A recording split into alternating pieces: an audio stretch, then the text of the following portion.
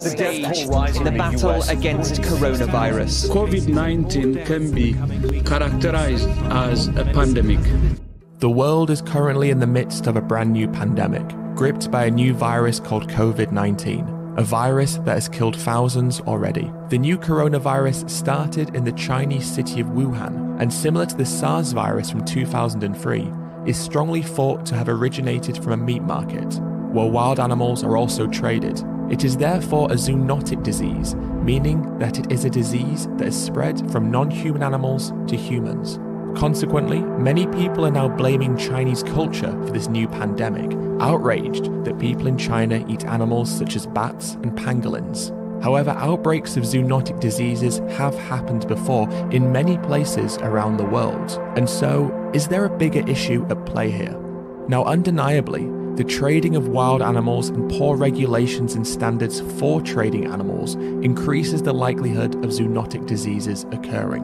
But to understand whether or not something like this could happen again, or anywhere else in the world, we need to look to the past and see the origins of other zoonotic diseases. The Centers for Disease Control and Prevention warns that 3 out of 4 new or emerging infectious diseases in people come from animals. And the World Health Organization, the Food and Agricultural Organization of the United Nations, and World Organization for Animal Health have previously stated that increased demand for animal protein is one of the main risk factors of a pandemic. According to the AIDS Institute, the HIV virus started because of humans eating chimpanzees, and according to the BBC, the recent Ebola outbreak started because of people eating bats. Furthermore, BSE started in the UK because farmers were feeding dead cattle back to cattle, forcing them to cannibalize. In 1996, the government announced that BSE had jumped to humans. The unit has identified a previously unrecognised and consistent disease pattern. And the genetic lineage of the swine flu pandemic was traced back to a pig farm in the US. The one thing that all of these diseases have in common is that they are linked to our exploitation of non-human animals. In a similar way, because COVID-19 is strongly believed to have started in a meat market, the virus was passed to humans in an environment that only existed because of our desire to eat animals. Zoonotic diseases can be created in any country, and regardless of the country they originate from, our exploitation of animals increases the risk of these diseases emerging. COVID-19 is just the latest in a long history of deadly diseases, many of which have been exacerbated because of what we do to animals, and most likely, it will not be the last. And what awaits us in the future could potentially be even more deadly and destructive. It's easy for us to blame China for what is happening because it removes accountability from our own actions. But there have been extreme cases of xenophobia where people who appear Asian have been assaulted simply for the way that they look. When I looked over, there was someone filming me. It was just coronavirus being repeatedly shouted at me. He punched me twice. The first time he missed, the second time he got me right in between the eyes, and it hit my glasses. My glasses flew off, and my glasses broke my nose as well. Speaking of the virus, police say it may have played a role in this attack. Commenters on Twitter say he even called the woman diseased. Every disease has ever came from China, homie. Everything comes from China. It's disgusting. Yet as history shows us, the problem isn't country specific or culturally specific. And so, if you're stockpiling toilet roll, perhaps it's important to look at what else is in your shopping trolley. Or if you disagree with people eating bats, then the question is, what is the difference between eating bats or eating pigs or chickens? Especially if all 3 animals are capable of spreading zoonotic diseases. Some zoonotic diseases we can do very little to stop or avoid, but surely that provides us with even more of a reason for us to change our behaviours in order to stop the ones that we can avoid, especially when those ones have historically been among the most pernicious, severe, and destructive of all. How can we claim that exploiting animals is a personal choice when doing so not only kills trillions of non-human animals, but in turn increases our risk of pandemics? How can we point the finger at others for the actions and problems that we are also responsible for causing? If COVID-19 can teach us anything, it must be that in the blink of an eye, everything can change. And we must ensure that when it dissipates, we do not go back to business as usual. As long as we exploit others, we increase our risk of these things happening again. How many more have to die? How many more viruses does there need to be? How many more need to suffer? And at what point does enough become enough? As we all find ourselves united under the same global crisis, on opposite sides of the world, but dealing with the same threat, can we use this time to reflect on our actions, how we've consumed, how we've lived, how we've eaten? The whole world is coming together during this crisis. People are showing how much strength we all have together in unity.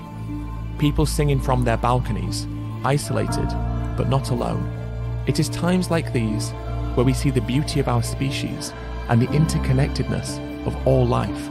We share this planet together as a species, but also among others as well. Let us use this crisis to learn from our mistakes. Let us learn to treat everyone who lives here with respect, and to also respect the planet itself. We may not be able to end all suffering or all pandemics, but we can come together to end those that are caused by our exploitation of others. Hey everybody, this is Klaus from Plant-Based News. So I hope you're staying safe during this coronavirus pandemic. I wanted to use this video as an opportunity to re-upload a speech I found by Dr. Greger from 2008. Now, Dr. Greger is, of course, the founder of nutritionfacts.org, and he's a very influential doctor in the plant-based community. But a lot of people don't realize that he's actually got a background in infectious disease. And the speech I found from 2008, which is going to play in a minute, is extremely fascinating. It talks about the cause of these diseases, the likelihood of something like the coronavirus being a pandemic, which it now is, and I think you'll really, really enjoy it. So let me know down below what you think, and I'll see you very soon. The two greatest threats facing humanity, according to the United Nations, are climate change and emerging infectious disease, particularly pandemic influenza. The current focus of pandemic discussions and debate understandably centers on what we in the public health community refer to as secondary prevention, mediating the impact of the next pandemic. An intervention analogous to mammography. Right? Mammograms don't prevent cancer, but if caught early enough, for example, we may be able to decrease morbidity and mortality, and the same with pandemic planning. But what of primary prevention, the possibility of preventing the emergence of pandemic viruses in the first place? Like cancer, the root cause is likely multifactorial, difficult to tease out, but a question worth exploring nonetheless, and the question I'd like to address here today. Let's go back a few years. 1981. Here in the United States, Ronald Reagan takes the oath. MTV starts broadcasting Indiana Jones and Pac-Man mania. It's all the rage. In June, the CDC released a tiny bulletin. 5 men in Los Angeles, it seems, were dying with a strange cluster of symptoms. From humble beginnings, AIDS has since killed 25 million people. Now, the spread, certainly, of the AIDS virus has been facilitated by promiscuity, blood banking, IV drug use, but where did this virus come from in the first place? And of course, AIDS is not our only new disease. There's SARS, Ebola, mad cow, bird flu, but from where do emerging diseases emerge? Well, let's go back a bit further, much further. Human beings have been on this earth for millions of years, yet throughout most of human evolution, there were no epidemic diseases. No one ever got the measles because measles didn't exist.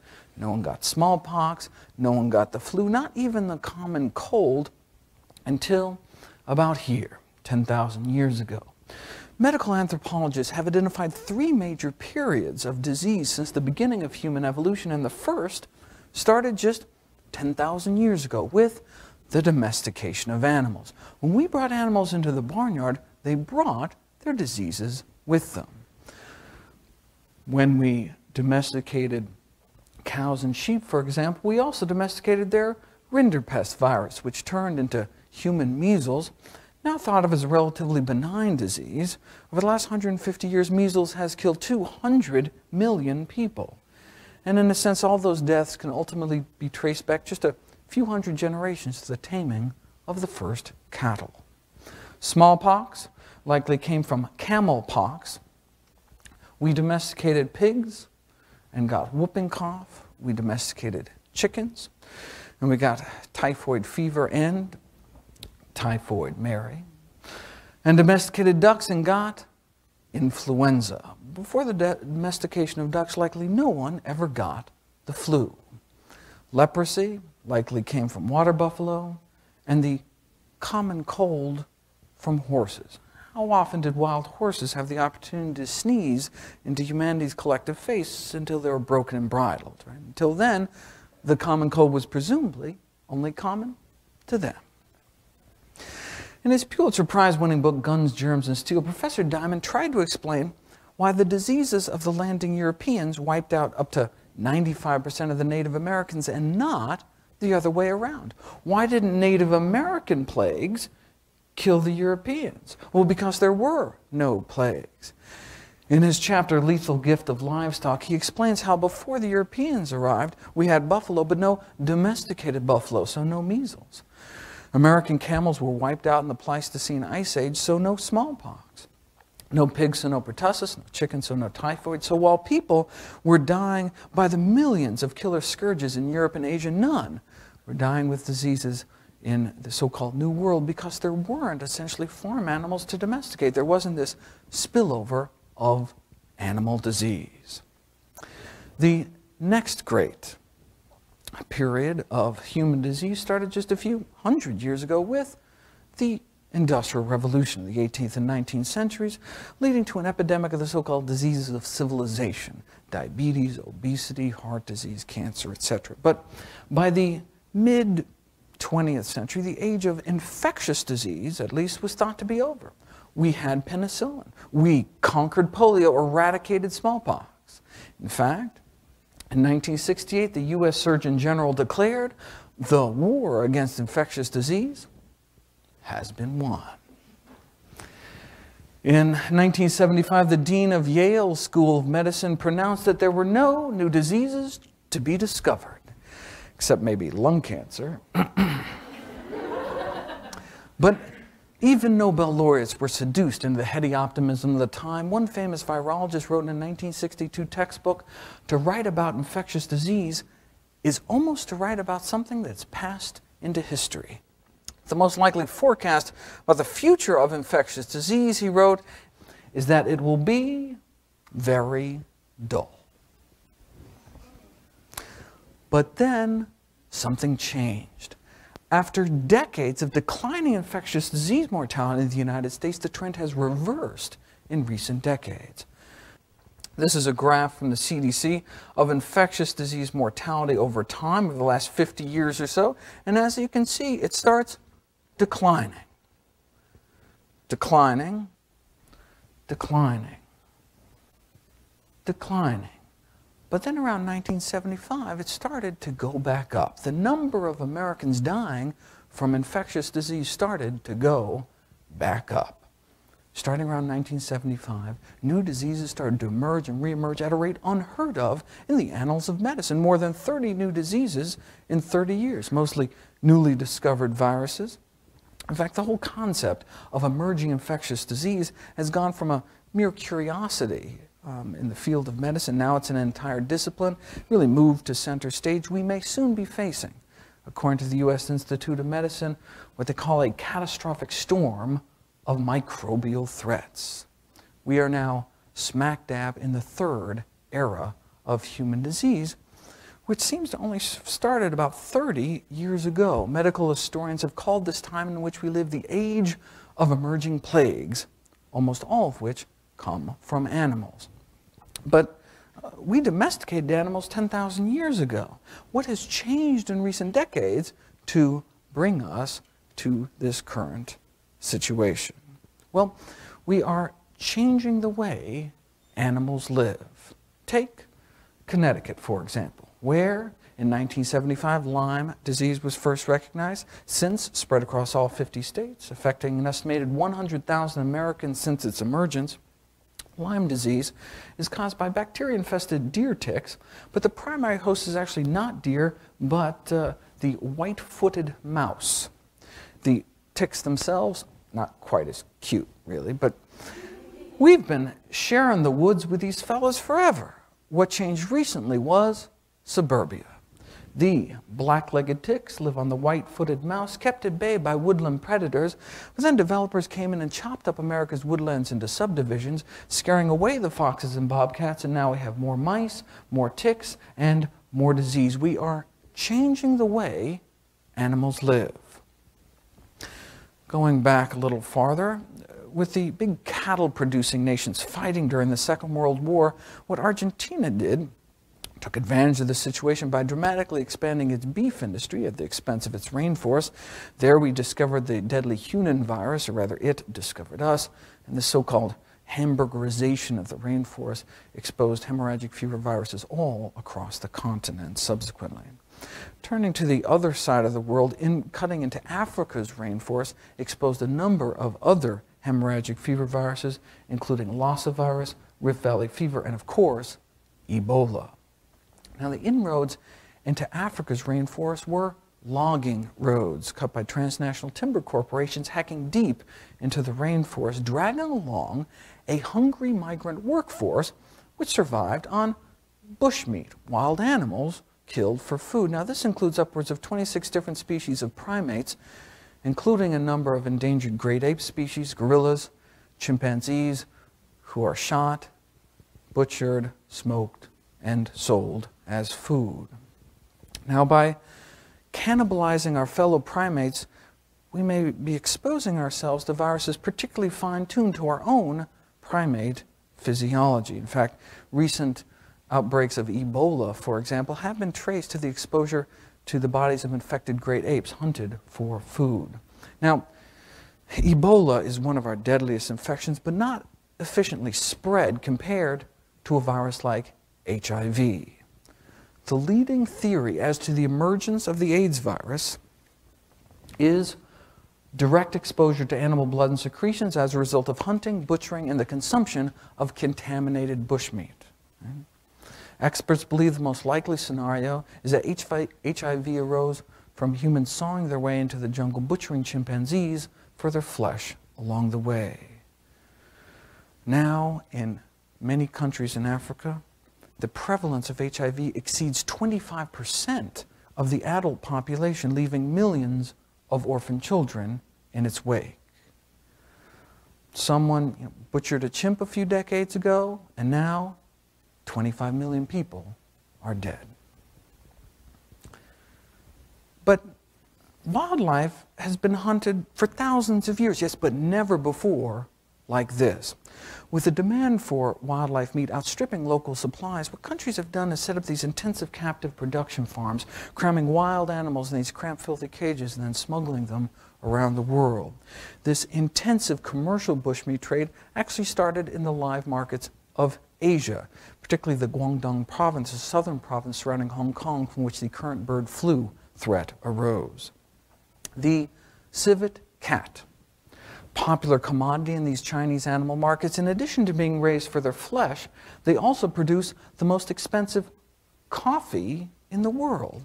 So-called fox dung coffee is produced by feeding coffee beans to captive civets and then, you guessed it, recovering the partially digested beans from their feces. A musk-like substance of buttery consistency secreted by the anal glands is said to give this coffee its distinctive flavor.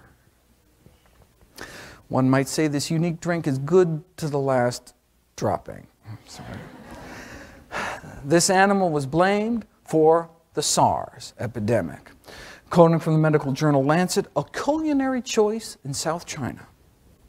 A culinary choice in South China led to a fatal infection in Hong Kong, subsequently 8,000 cases of SARS, nearly 1,000 deaths, 30 countries, 6 continents. Maybe they should have just stuck to Starbucks. These live animal markets took a class of viruses which in human medicine we had only known for causing the common cold and seemed to turn them into a killer SARS, which then spread around the world. Viruses can escape rainforests and animals live or dead as pets or as meat. In 2003, the exotic pet trade brought monkeypox from the jungles of West Africa to Wisconsin. Bird smuggling may have actually been what brought West Nile virus to the Western Hemisphere. Here it hits New York in '99, since spread across the country, hundreds of human deaths, thousands of cases, all perhaps because of a single imported pet bird. So we are changing the way animals live, contributing to the emergence of these new diseases. But there's one way we have changed our relationship with animals that really outshadows all the rest. In response to this torrent of emerging and re-emerging infectious diseases, the world's 3 leading authorities got together for a joint consultation. The World Health Organization, the Food and Agriculture Organization of the United Nations, and the World Organization for Animal Health, the world's leading veterinary authority, got together to uncover the key underlying causes of this age of emerging plagues.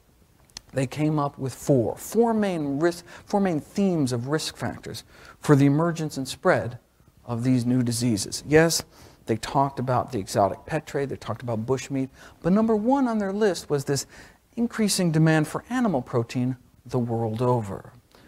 Yes, we domesticated animals 10,000 years ago, but never before like this. Especially pigs and poultry. Chickens used to peck around the barnyard. But now chickens raised for meat are typically warehoused in sheds containing tens of thousands of birds. About half of the egg-laying hens on this planet are now confined in what are called battery cages. These small barren wire enclosures extending down long rows and windowless sheds can be up to 1 million birds on a single farm. About half of the pigs on the planet are now, again, crowded into these intensive confinement operations. Old McDonald's farm has since been replaced by the new McDonald's farm. These intensive systems represent the most profound alteration of the human-animal relationship in 10,000 years. And no surprise, they are breeding grounds for disease. A few snapshots. China, 2005, the largest pork-producing nation, suffers an unprecedented outbreak of an emerging pig pathogen, strep suis, causing meningitis and deafness in people handling infected pork products. Hundreds of people infected, the deadliest strain on record. Why? Well, according to the World Health Organization, indeed, it seems to be these intensive confinement conditions. The USDA elaborates, all strep suis starts out harmless as natural gut flora, but then the immunosuppressive effect of stress due to overcrowding, inadequate ventilation, causes the bug to go invasive, causing infections of the brain, blood, lungs, heart, and death. Starts out harmless, turns deadly. That's what these kind of conditions seem to be able to do. This is not, arguably, how animals were meant to live. Pig factories in Malaysia birthed the Nipah virus, one of the deadliest of human infections, a contagious respiratory ailment killing 40% of those it infects, causing relapsing brain infections, propelling it onto the official U.S. list of bioterrorism agents. And again, according to one of the leaders of the field, it seems to be the way in which we now raise these animals. So the 3 eras of human disease can be characterized perhaps as first the diseases of domestication, then the diseases of industrialization, and finally of land use and agricultural intensification.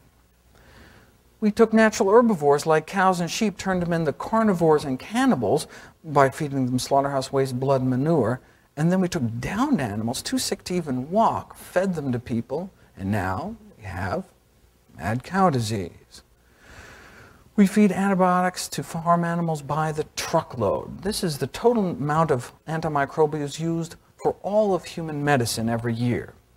Now contrast that with the amount we feed to farm animals just to promote growth or prevent disease in such a stressful, unhygienic environment. Millions of pounds a year. And now we have these multi-drug resistant bacteria, and we as physicians are running out of good antibiotic options. Scientists at NYU traced the path of some of these superbugs, quote unquote, starting, for example, with the mass feeding of the Cipro class of antibiotics to chickens, and then there's a fecal contamination of the carcass at slaughter. We buy chicken at the supermarket polluted with fecal material, leading to longer and more severe human infections. The CDC recently really cinched it. They spent $1 million over a 3-year period doing rectal swabs of newly admitted hospital patients. This is what they found. Essentially, they found zero growth of these antibiotic-resistant bacteria within the bodies of those that had zero contact with fresh or frozen poultry. But at least these so-called superbugs aren't effectively transmitted from one person to the other. With the seeming propensity of industrial animal agriculture to churn out these novel, lethal human pathogens, what if these animal factories gave rise to a virus capable of a global pandemic of disease? Let me put these new animal disease threats in perspective. SARS infected thousands of human beings, killed hundreds.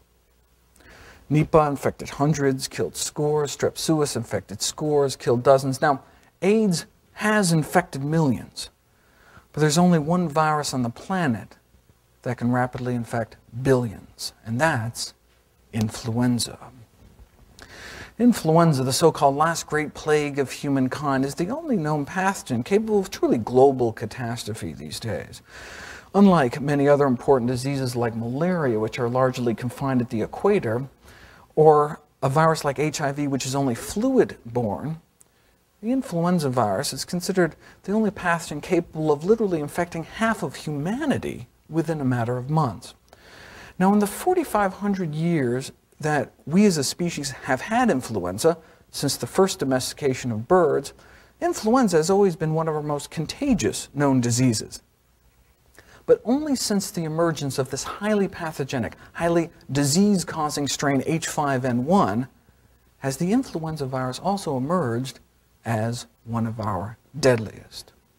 H5N1, spreading out of Asia 2004, 2005, 2006, and continuing to this day, has only killed about a few hundred people. Not to minimize, each death is a terrible tragedy. But in a world in which millions of people continue to die of diseases like AIDS, tuberculosis, why is there so much concern about the so-called bird flu? Because it's happened before. Because the last time a bird flu virus adapted to human beings, it triggered the worst plague in human history, the influenza pandemic of 1918. Modern flu strains tend to spare young, healthy adults, but the 1918 virus killed people in the prime of life. In 1918, a quarter of all Americans fell ill. This is a chart of percent of population dying. Humanity's greatest mass murderer eluded scientists for nearly a century before a mass grave in Alaska was unearthed. Victims of the pandemic frozen in the permafrost for 80 years. Traces of virus in her lungs allowed scientists to piece together letter by letter the genetic code of the 1918 virus, solving perhaps the greatest medical detective story of all time. Humanity's greatest killer was bird flu. First civilian casualty in the U.S. was September 11th, ironically, 1918. And then, in a single month, this was week 1, week 2, week 3, week 4. And this is 1918. We're talking steam locomotive here. Scientists at the Imperial College of London ran a simulation to see how a pandemic might spread today in the UK. Scientists at Los Alamos ran a simulation through their supercomputers to see how a pandemic might spread in the day of commercial airline travel. Here it hits LA in this simulation, and in a few weeks, the entire country is blanketed. In 1918, between 50 and 100 million people lost their lives. A similar virus today could kill many, many more.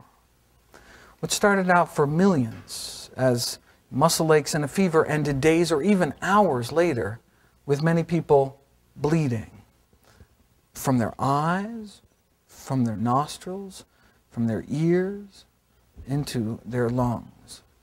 Homeless orphans, their parents dead, wandered the empty streets. One agonized official in the stricken East sent an urgent warning west, quote, "Hunt up your woodworkers and set them making coffins, then take your street laborers and set them to digging graves." This is a clipping from the New York Times at the time. Victims of plague everywhere, great piles of bodies consumed by the flames. Many victims strangled in their own bloody fluids. Their corpses, tinged blue from suffocation, were said to have been stacked like cordwood outside of morgues as cities ran out of coffins. So they dug mass graves. That bird flu originating virus killed more people in 25 weeks than AIDS has killed in 25 years. No war, no plague, no famine has ever killed so many people in so short a time as the 1918 pandemic. Yet, in 1918, the mortality rate of this disease was less than 5%. This estimate here, potentially tens of millions of people dead in the next pandemic, is based on that same 2 to 3% mortality rate, what the CDC is now calling a Category 5 pandemic. Around 2% mortality, around 2 million Americans dying, so that's 2%. Currently, H5N1 is officially killing over half of its human victims. Don't even seem to get a coin toss as to whether or not one lives through this disease. Dr. Robert Webster, the world's leading authority on bird flu. If we go back to 1918, 2.5% of people died. How many people are dying with bird flu? 50%. We've never seen such an event since the time of the plagues. Up to 60 million Americans come down with the flu every year. What if it suddenly turned deadly? That's what keeps everyone up at night. The possibility, however slight, that a virus like H5N1 could trigger a human pandemic. That'd be like combining one of the most contagious known diseases, influenza, with one of the deadliest, like crossing a disease like Ebola with the common cold. Where did this virus come from? Well, the current dialogue surrounding avian influenza speaks of a potential H5N1 pandemic as if it were a natural disaster, a hurricane, earthquake, over which we couldn't possibly have control. The reality, though, is that the next pandemic may be more of an unnatural disaster of our own making. In poultry, bird flu has gone from an exceedingly rare disease to one which now pops up every year. The number of outbreaks of highly pathogenic avian influenza in the first few years of this century have already exceeded the total number of outbreaks recorded for the entire 20th century. You'll note that these are 5-year intervals. Well, in just the first 5 months of 2006, we were already up to here, with outbreaks continuing to this day. If one looks at the number of birds involved, the escalation is even more dramatic. At this scale, not even a blip until the 1980s. Bird flu seems to be undergoing evolution in fast forward. As one leading flu expert told Science, we've gone from a few snowflakes to an avalanche.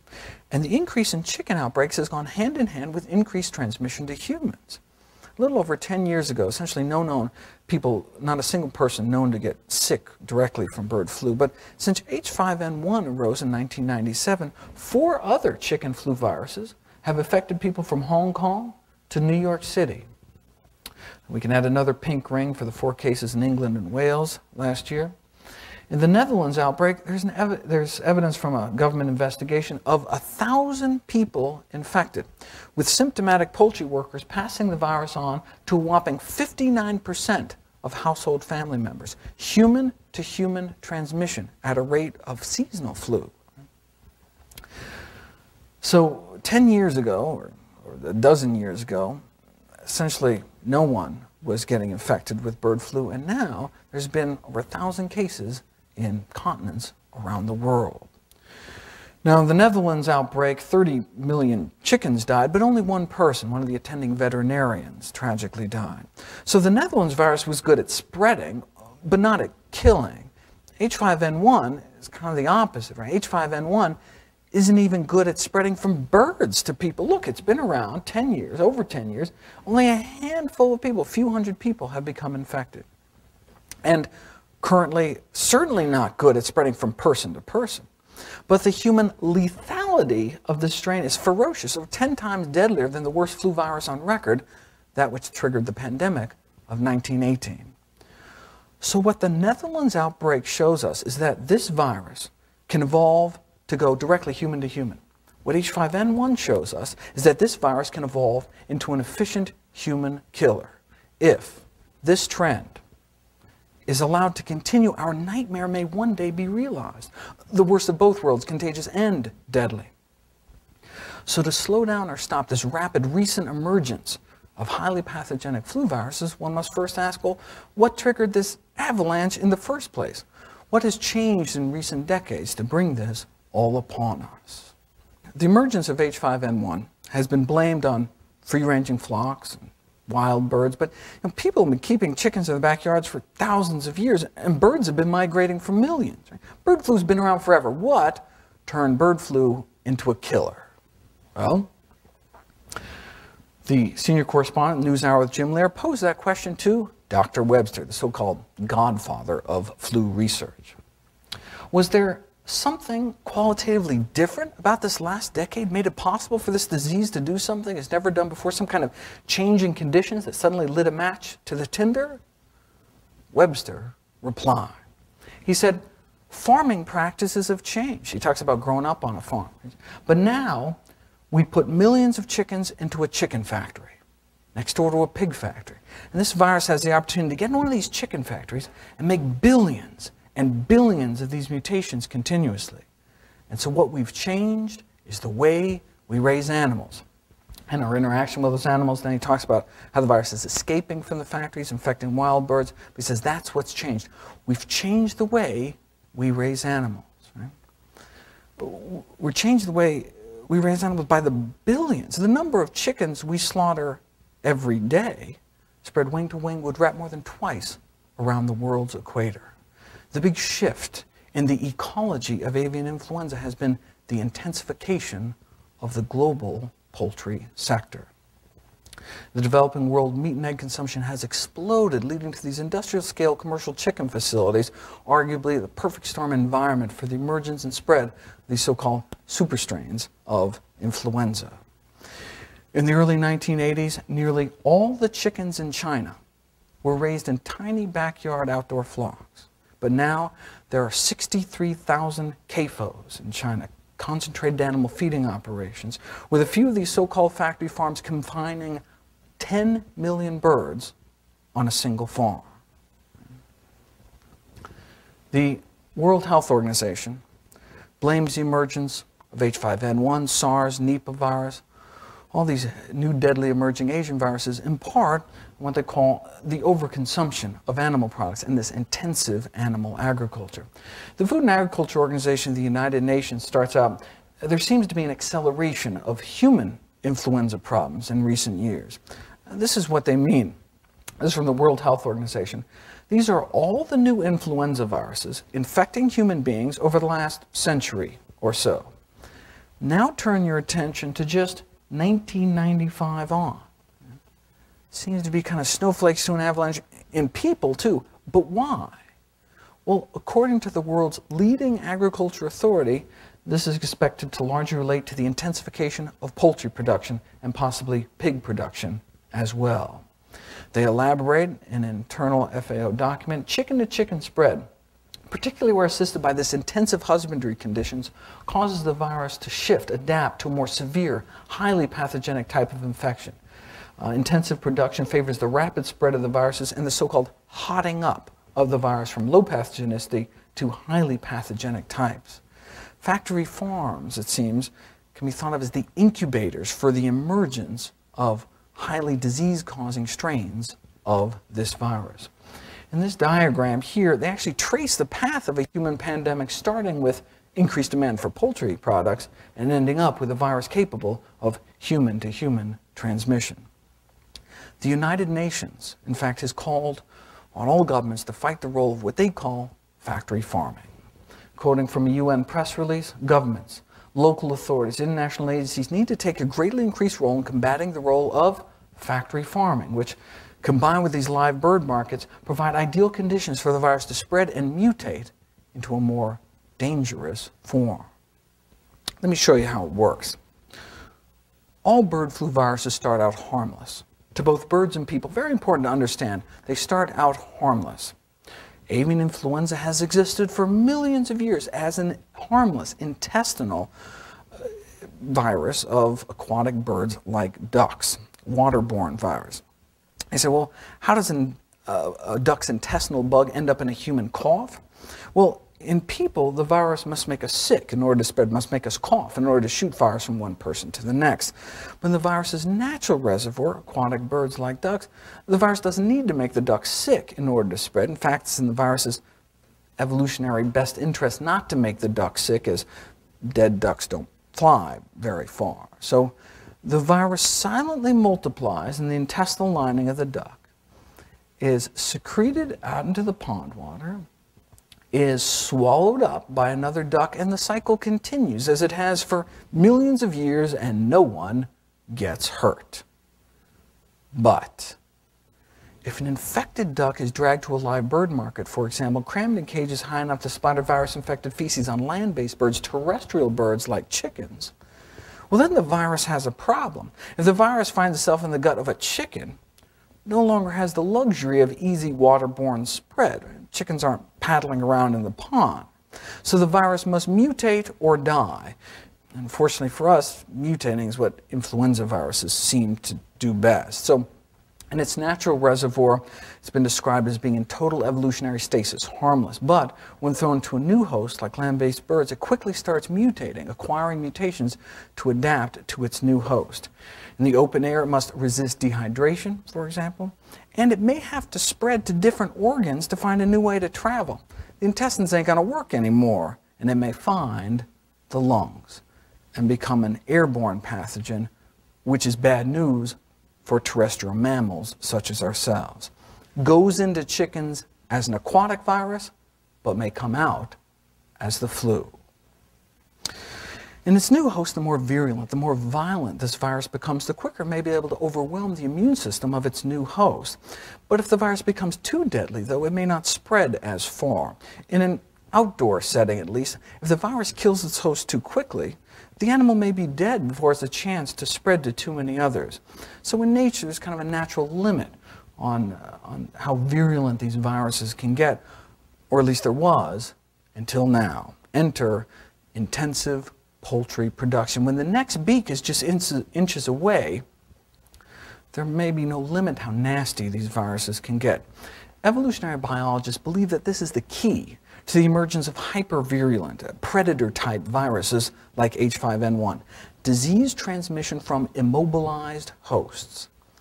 See, when you have a situation where the healthy cannot escape the diseased, where the virus can knock you flat and still transmit just because you're so crowded, then there may be no stopping rapidly mutating viruses from becoming truly ferocious.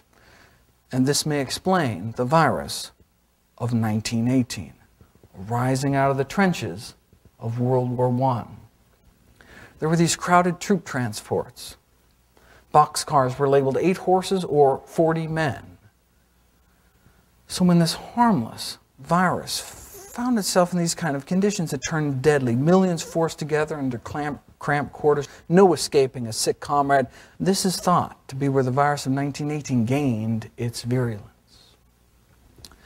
From the virus's point of view, though, these same trench warfare conditions exist today in every industrial chicken shed, every industrial egg operation. Confined, crowded, stressed, but by the billions, not just millions. The industry is slowly waking up to this growing realization that viruses previously innocuous to natural host species have in all probability become more virulent by passage through these large commercial populations. This is from an industry trade journal. Right? Starts out harmless, turns deadly. That's what these conditions may be able to do. This is not, arguably, how animals were meant to live. So, how does the poultry industry feel about the possibility that its own animal factories may produce a virus capable of killing millions of people around the world? Well, the executive editor of Poultry Magazine wrote an editorial on just that topic.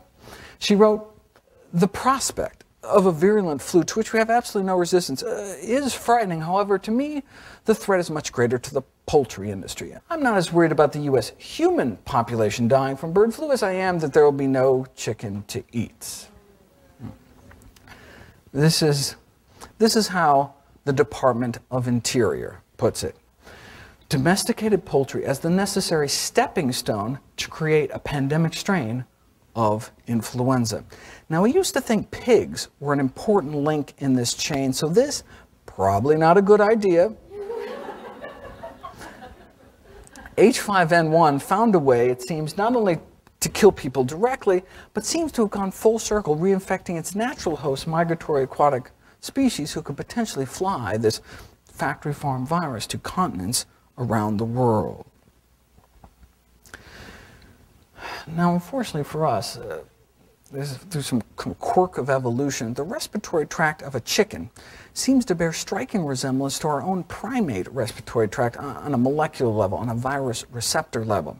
So as the virus gets better at infecting and killing chickens, the virus may be getting better at infecting and killing us. Virologist Earl Brown, specialist in the evolution of influenza viruses, you have to say, Dr. Brown concluded, again, this high-intensity chicken rearing, really the perfect environment for the evolution for generating virulent avian flu virus. Now, in contrast, there has never been a single recorded emergence of a highly pathogenic flu virus ever from an outdoor chicken flock. Never once has a dangerous, deadly virus ever arisen that we know of in chickens kept outside. You can breed a deadly virus here, it can escape, infect backyard birds, free-ranging flocks, even wild birds, but that transition from harmless to deadly always seems to happen in these kind of conditions because of the overcrowding. Remember, transmission from immobilized hosts, because of the sheer numbers, because of the inadequate ventilation, the dankness helps keep the virus alive.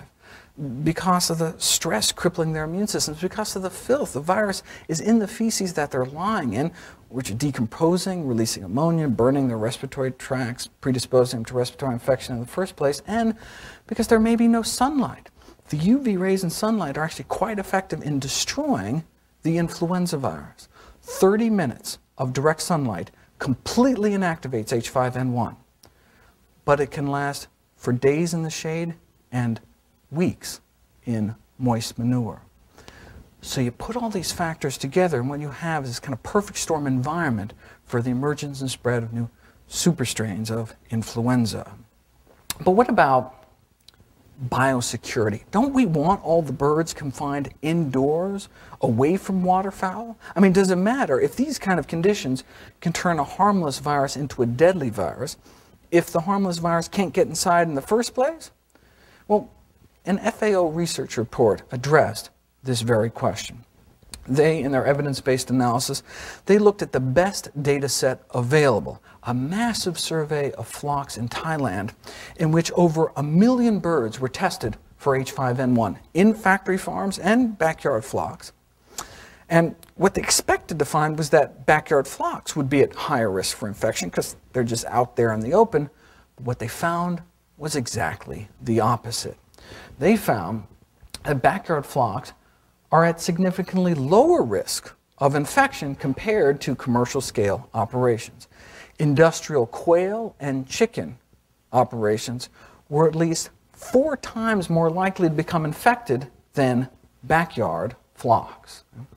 So not only may factory farms be the incubators for the original emergence of high-path strains, based on the best science available, they may also play a role in the spread, the subsequent spread of the virus as well. In part because of the massive inputs and outputs required for this industrial style of animal agriculture. Tons of feed and water go in, tons of waste comes out, tens of thousands of flies buzzing around, and these high-volume ventilation fans blowing dust and waste out into the countryside, potentially contaminating the air, the soil, insects, rodents, transport. Industrial-style production can lead to industrial-style contamination of the environment.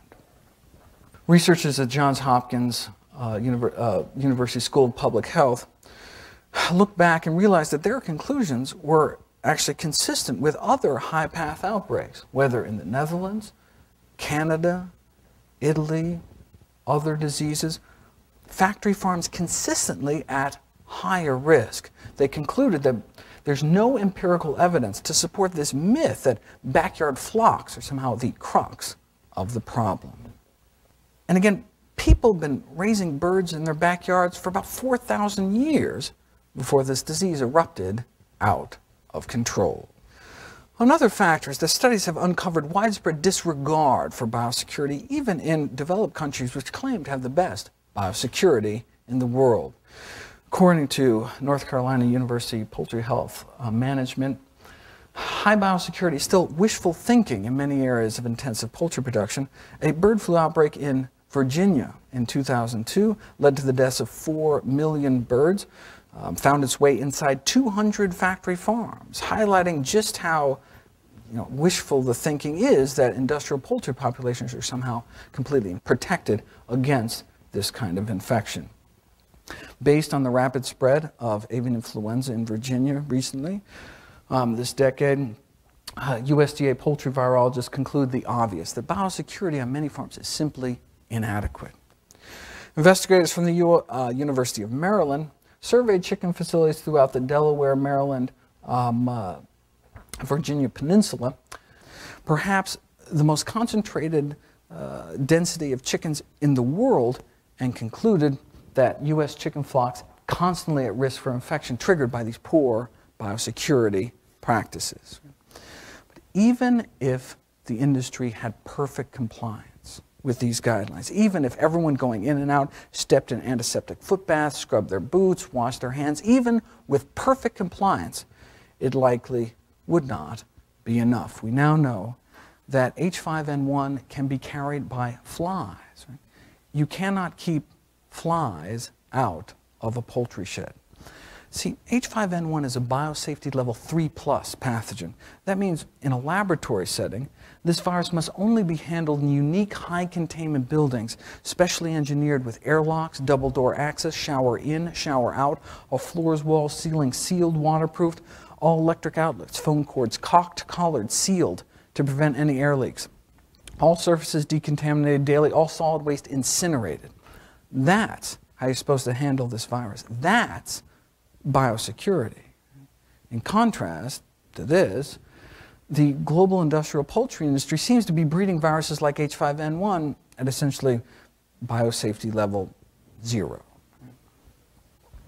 So the poultry industry may not only be playing with fire, with no way to put it out, they may be fanning the flames, and firewalls to contain this virus do not yet exist. Unfortunately, leading USDA poultry virologist told an international gathering of bird flu scientists, unfortunately, this level of biosecurity just doesn't exist in the United States, and doubts really it exists anywhere in the world. And according to emeritus poultry professor, author of Handbook on Livestock Diseases, standards of biosecurity may actually be in decline in an attempt for the industry to cut costs. Now, biosecurity measures as they are currently practiced are certainly better than nothing, but may not be something we want to stake the lives of millions of people upon for the sake of cheaper chicken. A pandemic caused by H5N1 or some comparable future bird flu virus has the capacity to trigger one of the greatest catastrophes of all time. So to decrease the risk of generating increasingly dangerous bird flu viruses, the global poultry industry must reverse course away from greater intensification by, for example, here in the Annals of the New York Academy of Sciences, replacing these large industrial units with smaller farms with lower stocking densities of animals, which could potentially result in less stress, less disease susceptibility, less intense infectious contents, and lower infectious loads across the board. In 2007, the Journal of the American Public Health Association published an editorial that went beyond just calling for de-intensification of the poultry industry. They questioned the prudence of raising so many chickens in the first place. In their editorial, Chickens Come Home to Roost, it is curious that changing the way humans treat animals, most basically ceasing to eat them, or at the very least radically limiting the quantity of them that is eaten, is largely off the radar as a significant preventive measure. Such a change, if sufficiently adopted or enforced, however, even at this late stage, could still reduce the likelihood of the much feared influenza pandemic. It would even more likely prevent unknown future diseases that, in the absence of the change, may result from farming animals intensively and killing them for food. Yet, humanity does not even seem to consider this option. We don't tend to shore up the levees until after the disaster. Hopefully, it won't take a pandemic before we take these recommendations into account. The editorial concludes those who consume animals not only harm those animals and endanger themselves, but they also threaten the well-being of future generations on this planet. To switch avian images, it is time for humans to remove their heads from the sand and recognize the risk to themselves that can arise from their maltreatment of other species. How we treat animals can have global public health implications. It's not surprising then that the American Public Health Association, the largest association of public health professionals in the world, has called for a moratorium on factory farms, urging all federal, state, and local authorities to impose a ban on the building of new intensive livestock operations to protect the health of the local communities in terms of air, water, land contamination, pollution. The prudence of this measure certainly grows with our increasing understanding of the role that these operations play in emerging infectious disease. I'm often asked how the industry responds to this kind of sentiment from the scientific community. Well, last summer, the United Nations released yet another report on the global health risks of intensive animal agriculture. Let me show you how U.S. agribusiness responded to this report. Feedstuffs is America's leading agribusiness publication, and an editorial responded this way to the FAO research report. FAO claims to use scientists to generate its reports, but I wonder if those scientists don't resemble a bearded guy living in a cave in Pakistan who wants the U.S. on its knees. All too typical of the kind of you're with us or against us industry attitude, unfortunately. Now, this is an extreme example. There are those within industry who can take a step back and look at the longer-term view. Avian health expert and longtime industry insider Ken Rudd wrote a really candid article in Poultry Digest called Poultry Reality Check Needed. Drawing on his 37 years experience from within the poultry industry, he concluded with these prophetic words. He said, "Now is the time to decide. We can go on with business as usual, charging headlong towards lower costs, or we can begin making prudent moves necessary to restore balance between economics and long-range avian health. We can pay now, or we can pay later, but it should be known, and it must be said, one way or another, we will pay." So cutting down our consumption of chickens and fighting the role of factory farming, as the United Nations has called for, may indeed prevent the emergence of future viruses, but H5N1 has already been hatched, already spread and mutated into a more dangerous form, and now that it is endemic in poultry populations across 2 continents, eradication is unlikely.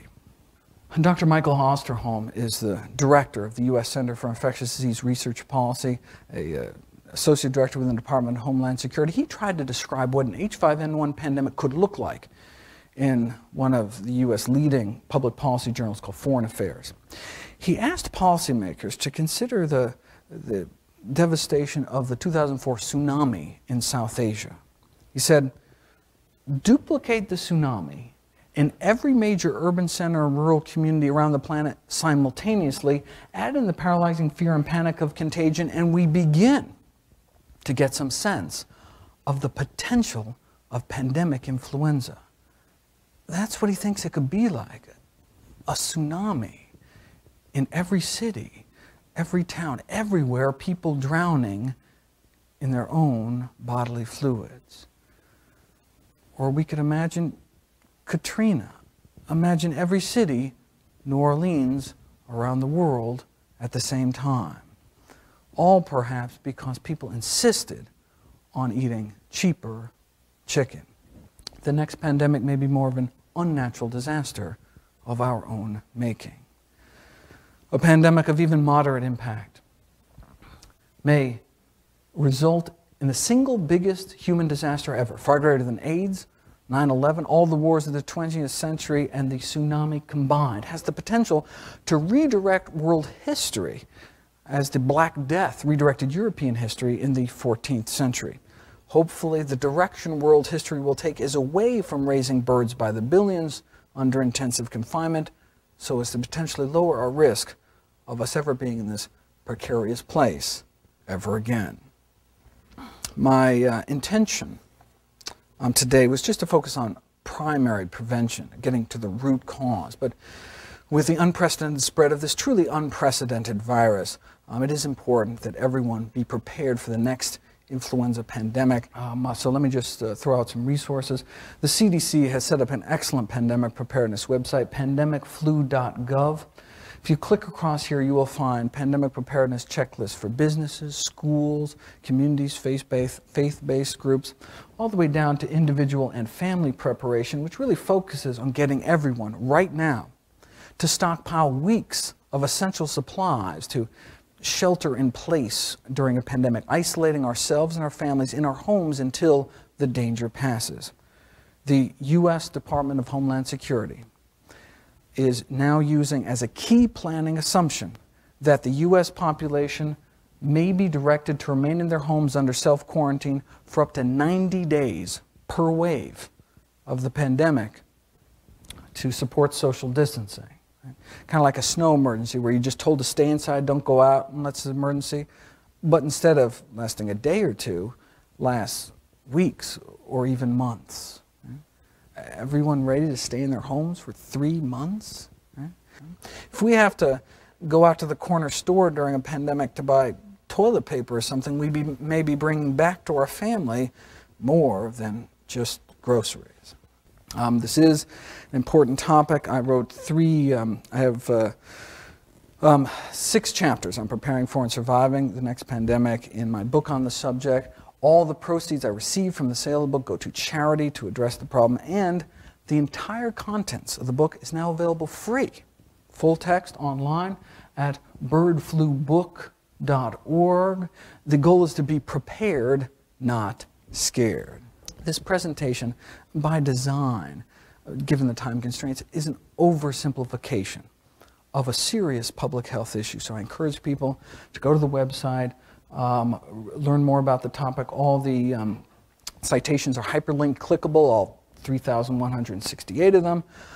This is a lay publication. For those interested in the technical science, the underlying evolutionary biological theory, allow me to refer you to an invited review that I wrote for the last issue of Critical Reviews in Microbiology. Anyone interested in a reprint copy, be happy to send you one. If you just email me at mgreger@humanesociety.org. Let me end with a quote from the World Health Organization. The bottom line. The bottom line is that humans have to think about how they treat their animals, how they farm them, how they market them. Basically, the whole relationship between the animal kingdom and the human kingdom is coming under stress. In this age of emerging plagues, we now have billions of feathered and curly-tailed test tubes for viruses to incubate and mutate within, billions more spins at pandemic roulette. Along with human culpability, though, comes hope. If changes in human behavior can cause new plagues, well then changes in human behavior may prevent them in the future. Thank you.